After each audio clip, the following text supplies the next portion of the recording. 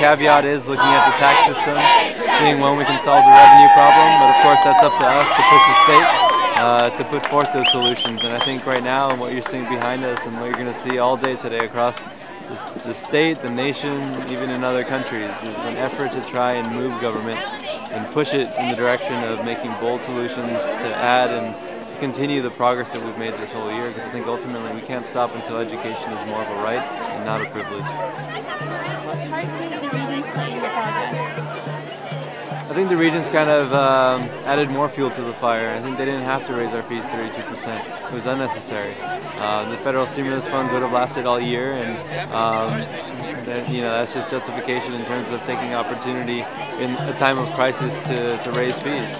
I think ultimately they played a big role in this, in adding, like I said earlier, more fuel to the kind of anger, to motivating more students to come out and take ownership of the issues that are facing them. And right now, access and affordability are at the forefront, and they definitely did not help us in that area. So what happens next?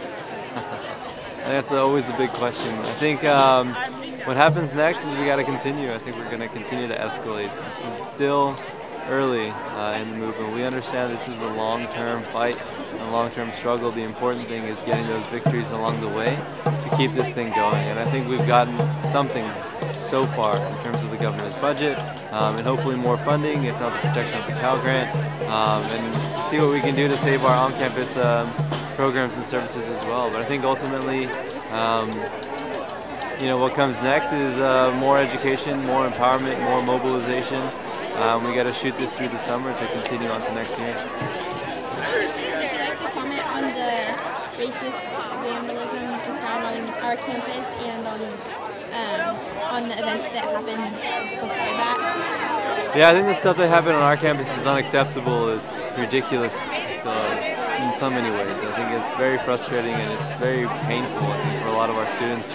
The stuff that happened in San Diego is just as dumb. I think it's stupid. To see things like that happening after so long, and to still see them occurring today, in the 21st century, it's mind-boggling, I think, to me. But it all goes down to the crisis that we're facing.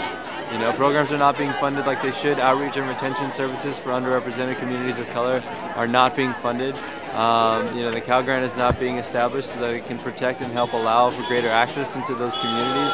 We saw Proposition 209 a long time ago. I think what we're seeing is the uncovering of the real institutionalized forms of racism that have kind of been existing within the UC for a long time. And it's just now starting to kind of peep its head out, and I think now's the opportunity to go ahead and take hold of that and make sure that we're prioritized once again. What did you make of our administration's response and UCOP's response to the racial expressions of racial hatred? I think it's all talk and no walk. I think we've seen them put out a stern line in terms of what their concerns are, and that's great. They can be concerned as they want, but as long as we don't see any actual progressive measures put into place, like a concrete timeline to kind of implement changes when it comes to diversity, when we need to see changes in the admissions criteria and the process at San Diego and at other campuses.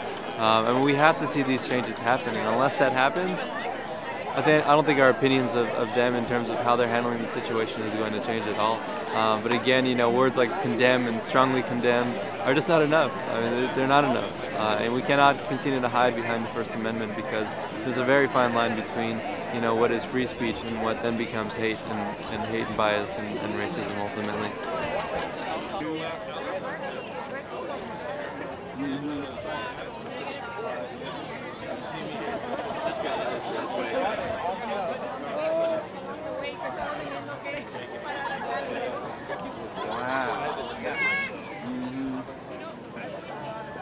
No, that's good to know. I'm one of the lucky ones.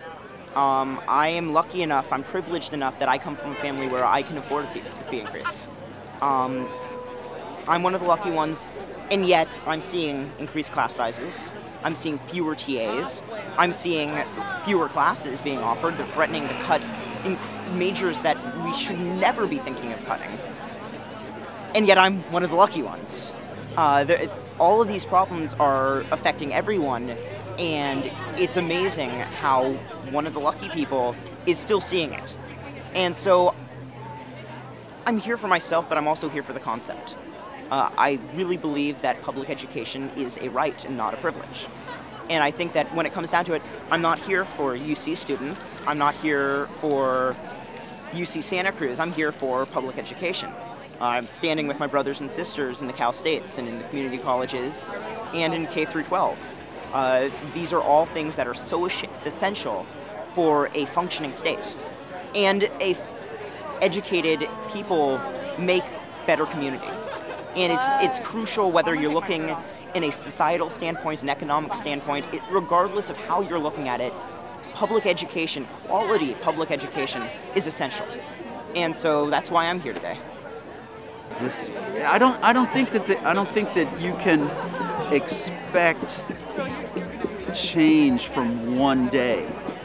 Although with what happens here and what's happening at campuses throughout the UC system and throughout education in California, I think that sends a really powerful message to the state legislature, who've already said that these issues are on their agenda because of protests that have already gone on. So I don't think that I can say that there's going to be a change, but this is all part of bringing this issue to the fore in the press, the news media, and to the general public so that they understand what's at stake. So it's all part of building this awareness. I think it's been very well organized, very well thought out.